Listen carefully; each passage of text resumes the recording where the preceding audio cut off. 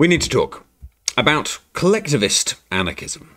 Now, this is my second video looking at anarchism for edXL politics. And in the first video, we discussed the fact that all anarchists agree that there should be no state, we should maximize freedom, and we should find a kind of a natural order to things. But once we get past that initial agreement, there is significant disagreement about what that natural order and what that freedom would look like. And a lot of that comes from different views on human nature. And so anarchism splits very quickly into these collectivist ideas or these individualist ideas. Those of them that believe that human nature is more communal, more cooperative, kind of think that if you took the state away, we would organize ourselves into little kind of collections of people or communes. And those that have more kind of an individualist view on human nature believe that we'd end up with some sort of kind of anarcho-capitalism or egoism. And in this video, I'm going to be discussing the collectivist side of anarchism. So, collectivist anarchists, tricky to say, believe that mankind is sociable and cooperative. That's our human nature. And therefore, we naturally want to work with others, support others, help others, support one another, and therefore there should be common ownership. But you might be kind of thinking, well, hang on a minute, this is socialism. But remember, socialism requires a state, a government, sometimes even an undemocratic state to enforce this kind of common ownership. Whereas with anarchism, there is no state. It's more that everyone kind of works together for the common good because that is our natural kind of state of being, the natural order. There should be complete equality under collectivist anarchism. It is, in fact, socialism without a state, is what is sometimes how it's been described.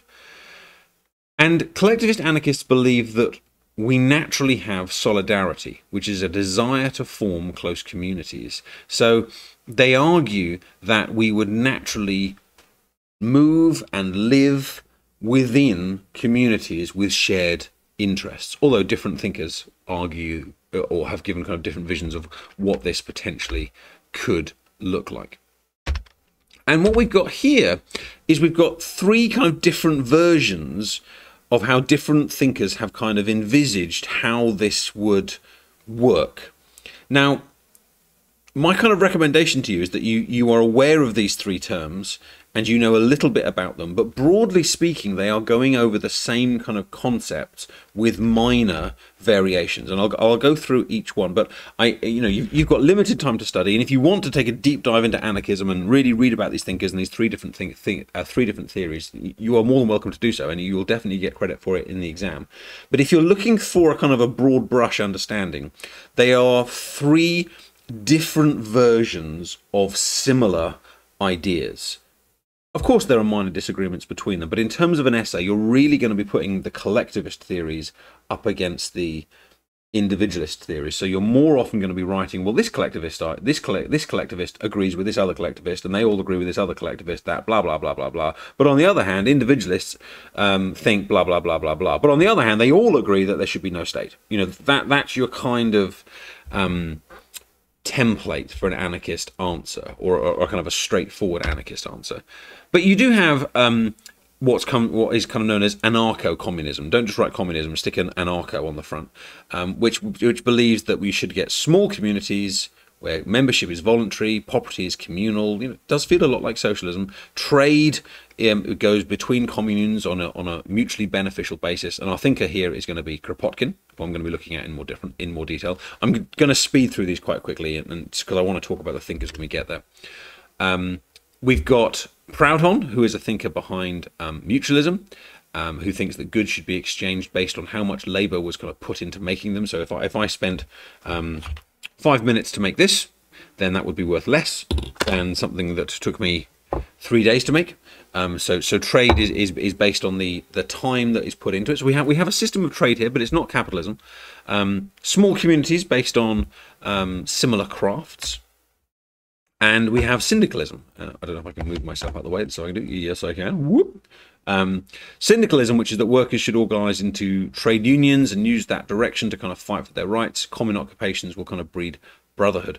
And so the idea, so what we're seeing here is three different ways in which these small communities would be formed and people would kind of live together, work together, support one another, and have that kind of fraternity and desire. So let's start to add a little bit more to each of these theories and look at the thinkers as we do so. So our first thinker is a Russian named Peter Kropotkin, and he's born in Moscow into a fairly aristocratic family. And he's writing before the Russian Revolution. So we're talking here at the period of kind of czars and kind of emperors across this kind of time. We're the late 1800s. And he's seeing a country which has a very, very strong, undemocratic state. And he's seeing poverty. Because remember, the Russian Revolution kind of comes, massive workers' revolution to kind of bring socialism and communism into kind of place. So this is a pretty miserable time. And you're actually going to see that a lot of our thinkers on the collectivism side have a connection to either kind of Russia or Eastern Europe, because this is a pretty miserable time. And all of our ideological thinkers identify a problem with their current societies and their current states, and they write about how they would improve them.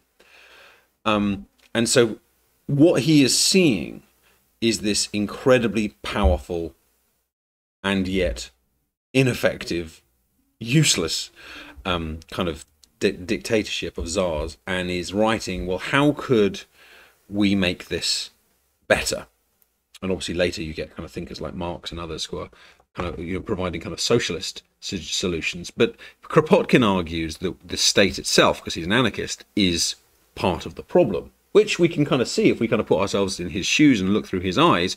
We can kind of see why he would reach this conclusion that the state itself is part of the issue.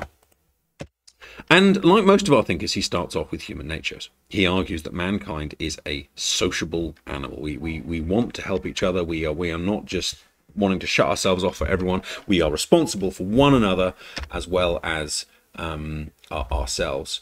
And he takes a lot of his inspiration from nature. He's like many of our thinkers, they're very intelligent with a wide range of interests that have studied huge amounts of different kind of scientific and psychological and philosophical disciplines.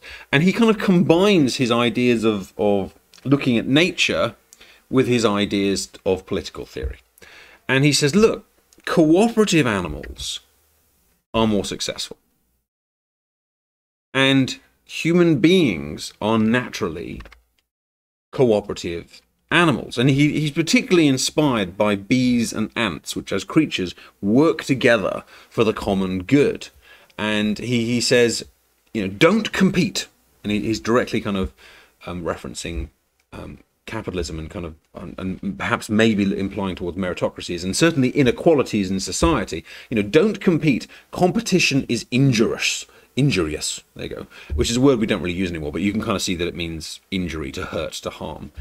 So, and he's arguing that this competing with one another to kind of scrabble to the top will lead to harm for everyone involved, perhaps maybe with the exception of those who are at the very top. And he keeps going back to these points, bees and ants. Look at these communities where these animal communities, where everyone works together and there is a successful hive, for want of a better word. We should be like that. And so he writes and he develops a theory which he calls mutual aid. And we're also going to kind of refer to under the heading of anarcho-communism. This is a form of communism, but does not have a state. And he argues that mutual means kind of like when two or more things or people kind of work together for mutual kind of benefit, and aid is obviously to kind of assist one another. So that's definitely a key phrase or key word you should be using here. And he argues that trade should take place through a voluntary exchange of goods. You give me that, I'll give you this, but it's all for mutual benefit. I will give you this because it will benefit you, and you will give me that because it benefits me. Everyone wants the best for everyone else. You know, look at the whole kind of set of bubbles so far. Cooperative animals are more successful. mankind is a social animal. So under his ideas, you don't kind of go, well, this is worth this and this is worth this. We kind of go, okay, we are going to exchange, but we're going to make sure that it's to benefit both of us. Capitalism creates competition. It is not about, so he's saying this is bad. It is not about getting as much as you can in a trade. It is not about attempting to exploit someone else to kind of gain as much wealth or property as you can. These are wrong. So under his ideas, there is no private property. There is no exploitation of either workers or consumer. It is all about mutually beneficial trade and small, self-sufficient communities, which has helpfully just appeared but behind my head here. He was very inspired, and this is a story that would be good to put into an essay. He goes to visit this little group of watchmakers. Let me just double check which country he goes to. He's very inspired by a trip to a Swedish watchmakers community, which he visits. And this Swedish watchmakers community, they kind of have cooperative production, pooled resources, and they share everything that they kind of get from these from selling these watches.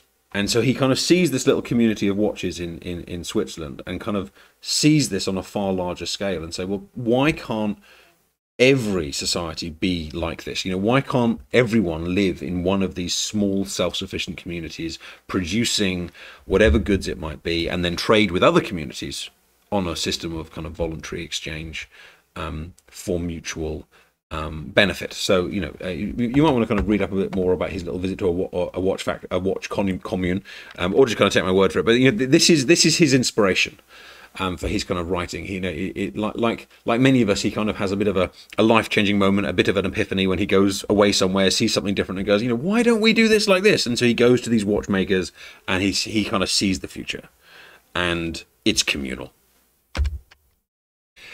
So, being an anti-capitalist, he argues that property is wrong. There should be no property, and we should have absolute economic equality. He argues that all is for all, and the longer version of this quote, all things are for all men, since all men have need of them, since all men have worked in the measure of their strength to produce them. And what he's saying here is that, you know, it's a really anti-capitalist kind of statement. You know, everything belongs to everyone. We all work, we all produce, we all create, and therefore we should all be the beneficiary of all. And you might be kind of thinking yourself, well, what if someone's lazy? What if someone kind of doesn't want to work? And he argues, well, then they're going to get the disapproval of their community. Their community kind of won't want them to be a member of their community. And he kind of believes that just kind of community spirit and disapproval of your community, and even perhaps the ostracization, you know, as in being cast out by your community, will be enough to inspire people to want to work, even if perhaps they are lazier or don't desire to do so. You can kind of see this kind of similar idea in the socialist thinkers. You know, remember how the socialist thinkers think that human nature is malleable, it's changed by the society you're in, and Kropotkin here is making a similar argument that if you're in one of these communities, you will want to work because it's what you do, it's what everyone's known, it's what is seen as good. And if you don't, then you will experience the disapproval of your community, and that should be enough to inspire you. And so this system that he kind of puts together becomes known as anarcho-communism. So what do you think? He's an interesting thinker with these kind of animal references, this inspiration from Switzerland. Could it work in your view? What are its strengths? What are its weaknesses? How similar is it to socialism? And how different is it? So think about that, and then we'll move on to our next thinker. So our next thinker is called Pierre-Joseph Proudhon. And he is a French printer. You can see he's kind of arty interested. And he again writes about anarchism. And he's writing in the kind of the mid 1800s. So he's just a little bit earlier than our previous thinker, Kropotkin. And he calls his ideas mutualism, which is not to be confused with mutual aid, which is what we've seen under Kropotkin. But of course, we can see that this still has a kind of collective element. But interestingly, Proudhon tries to place his ideas somewhere between collective anarchism and individualist anarchism, in that he's not an anarcho-communist, because he thinks that if you're forced to kind of live in these communities, these kind of communes, you're going to have problems. That takes away your freedom as much as the state does.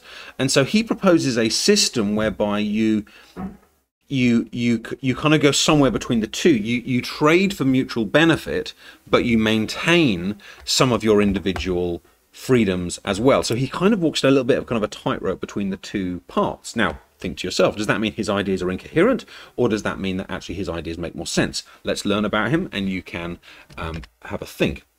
Now, he's often called the father of anarchism. There's the school bell. He's often called the father of anarchism because he's the first person to use this particular term. And most theories, most ideologies have someone that's known as the father of or the mother of. And in this case, he first uses the term, and therefore he's kind of always kind of associated with it. Now, he has an interesting theory about property. He argues that property is theft, which sounds a lot like Nozick in liberalism, which we've kind of been talking about before. No, sorry, Nozick, who says that taxation is theft. So I've got that around the wrong way. He argues that property allows one person to have power over another, whether that's money, whether that's factory owning, whether that's huge amounts of land. If one person owns and therefore is able to exploit another, then it is wrong. But interestingly, he does say that people should be allowed to have their own possessions, and he kind of talks about the fact that it's natural for a person to own their own home and have enough land and tools to be able to work, and you need to have enough of your own things, stuff, to have some independence, which differs him from Kropotkin, but where he thinks that your possessions and then enable you to be more to dominate someone else, or to be significantly kind of richer than someone else and be able to exploit them, then you've got a problem, and therefore that would be wrong. And we can see this kind of summarized here in the green bubble. Property can be used to exploit others, but possessions cannot. So there's his kind of limit. So this is quite a thought through theory and idea of how this anarchic society should work. Now, he proposes an alternative to capitalism. So whereas capitalism is based on currency and accumulating wealth and accumulating property, if you think about Kropotkin says, well, we should trade for mutual benefit. You want this, I want that, let's trade, mutual benefit, everyone's happy, everyone's delighted. Proudhon, again, is somewhere in between. He suggests that you should trade on the basis of the labor input of the thing that you've been made. So, for example, if it takes you, if it takes someone 4 days to make a product, then that is worth more than a product that took you half an hour to make. Or if a product took a lot of skill and a lot of time and a lot of expertise, then again that is worth more than something that didn't. So we've got an inequality here on trading, which again makes him kind of different to Kropotkin. So he's arguing here that some trades, some communities, will have more valuable goods than others. And Kropotkin rejects this. Kropotkin kind of says, well, this is actually just another form of capitalism, because you're still saying that some things are more valuable than others. You've still got kind of inequality to an extent. But Proudhon kind of says, well, yeah, but this is not capitalism. This is still mutual trade. It's just that some trades are more valuable than others. But what he does have in common with the collectivists, and why he kind of sits on the collectivist side, is that he is very optimistic about human nature.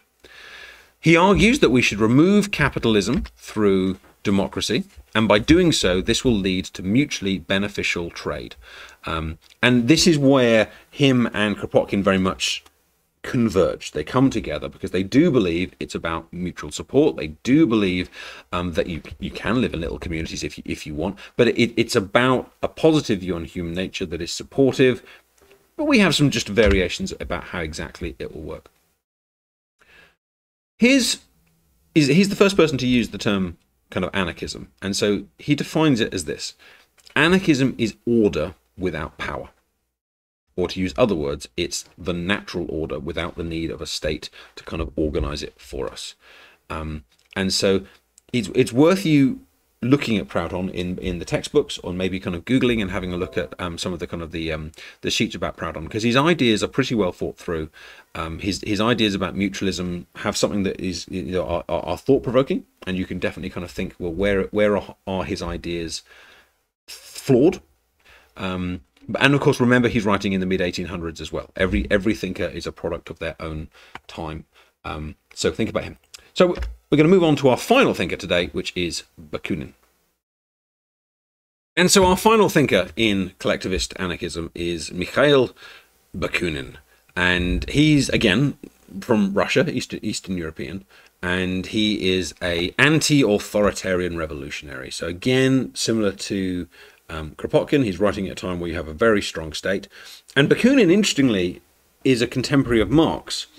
And in the earlier parts of their career, they actually agree, because they're both collectivists, and they agree with this idea of community and so on. But where they split is in this need for a state. And where Marx goes down the idea of saying that we need a socialist state to create this public ownership and to kind of create this equality, Bakunin argues and rejects this, because he says, well, even the short-term socialist state will simply lead to a new system of kind of political domination, and it will lead to yet another kind of corrupt leader. You know, so replacing one leader with another leader for Bakunin is pointless, because you just end up with another leader. And perhaps he was right if you look at what happened with Stalin and what kind of did happen in Russia. So, but it's interesting to know that Bakunin and Marx start from the same point, which is why so many of these kind of socialist, collectivist anarchist ideas overlap, because they do start with the same idea of human nature. It's almost like you've got the same disease, but we've got a different cure.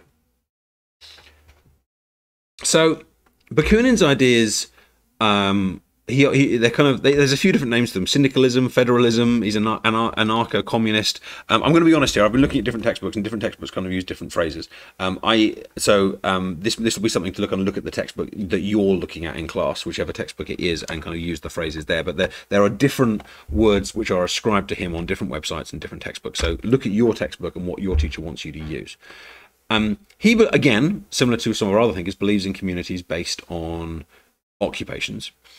And the idea that he thinks that economically people will live in people are kind of rational and they're autonomous, but at the same time they are collective, and they will want to kind of live in collective arrangements where they will kind of voluntarily abide by laws. They'll respect one another. They'll be kind of very sociable, but they're not being forced to do it because there's no state. But they will want to create a kind of a self-regulating society which has common ownership and where the workers own the kind of means of production. You know, you can see Marx kind of coming bleeding through here.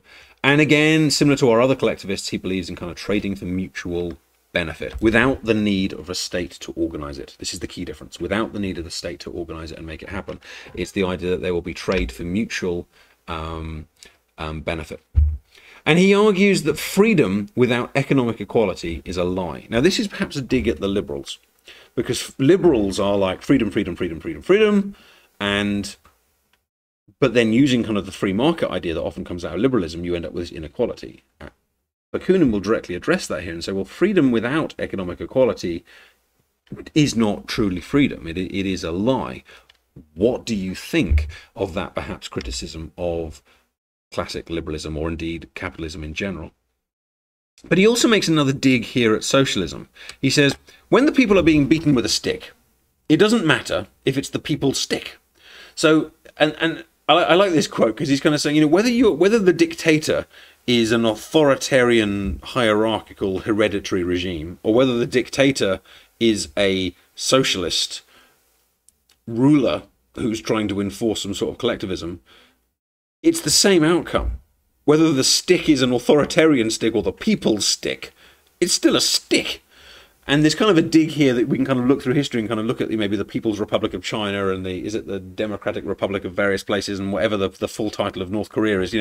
Often these countries name themselves something which is like the people's this or the democratic that, but the people are still being oppressed, but often they're just being oppressed in the name of the people. And this is the point that Bakunin is making, which is why he diagnoses the need for a stateless solution to inequality and capitalism rather than a state-led solution to inequality and capitalism. And so therefore he splits from Marx, as I've said, because he argues that ultimately power oppresses and power corrupts. And I think within that, with these last few bullet points here, you can see a lovely argument from the anarchists about why the state needs to go. And so, and as you've kind of learned about this, think about the socialist arguments about why capitalism doesn't work. Think about the objections to the capitalist system of exploitation that they were seeing, bourgeoisie, proletariat. Think about those, and then think about the liberal objections to hereditary rulers and a ruling class and all those kind of things, and put all of these ideas together, and you kind of end up with anarchism. That's kind of the natural solution, then, is that we need to kind of get rid of the state in general. And he is a collectivist, so no property and absolute economic equality is what is required and what is needed, and the only real solution to the inequality that we get. Again, we're going to be trading based on the labour value, so we can draw a line here from Proudhon. Trading for mutual benefit, so we can draw a line here to Kropotkin, because we are a kind of a collectivist anarchism. And he argues that there will be, out of this kind of stateless scenario, will kind of emerge a natural law, where there will be natural empathy and natural cooperation, which brings us all the way back to our first thinker, Kropotkin, where he's talking about, we are bees and ants, and we are naturally kind of supportive, and we are collective, and we want to work together for mutual benefit. So, depending on how much you want to kind of dive into anarchism, you can either put our three collective thinkers together and be like, look, here are all the similarities, and your essay will work well like that. Almost, putting them down as kind of in agreement with each other. Or, if you want to go just a little bit further, you can particularly draw out some of the differences with our middle thinker, which is Proudhon. You can kind of almost argue that he's got kind of elements of individualism anarchist there. But of course, they all have a positive view of human nature. They are all collectivist to an extent, and they all agree that ultimately trading should be done for the mutual benefit of all, rather than some sort of kind of accumulation of property. Property is bad. And so in our next video, we'll be looking more at the individualist anarchists. We'll be looking at egoism. We'll be looking at two thinkers, Stirner and Emma Goldman, and probably then drawing our look at anarchism to a close. Thanks for watching. If you like the video, then like it. And if you haven't yet subscribed to the channel, then please do. Take care. Bye.